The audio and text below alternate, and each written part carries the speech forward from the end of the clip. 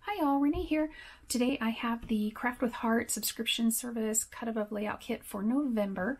This one is really cute. I can't wait to put it together. It makes two-page layouts, so 4 pages total. And I'm just going to go ahead and get started. I'll throw some music on and I'll be back at the end to show you the finished product. If you're interested in the Craft with Heart subscription service, just check out my link down below to my store and you can see all the different options. I hope you enjoy.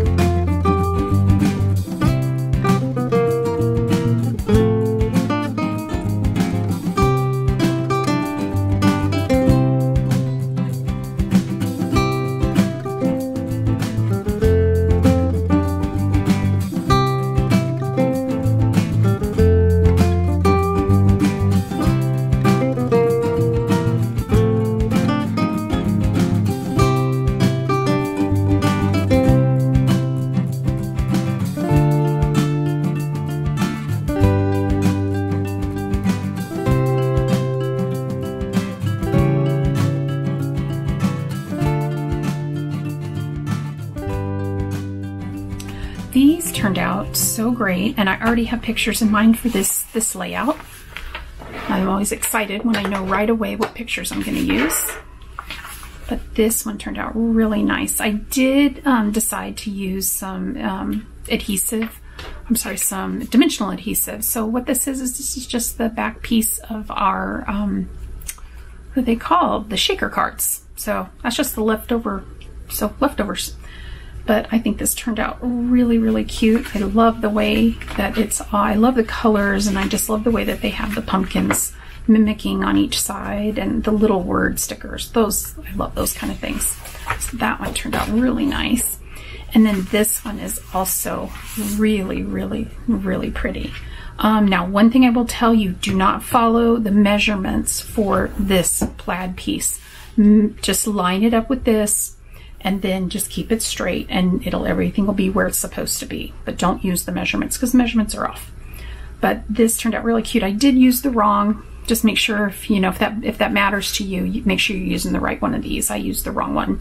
This one's supposed to be over here, and this one's supposed to be over here, but I don't think it really matters. Now this one I decided to do everything flat because I don't want to get to the point that I did last year where I was using so much dimensional adhesive that my photo albums are like way fat and I can't fit as many pages.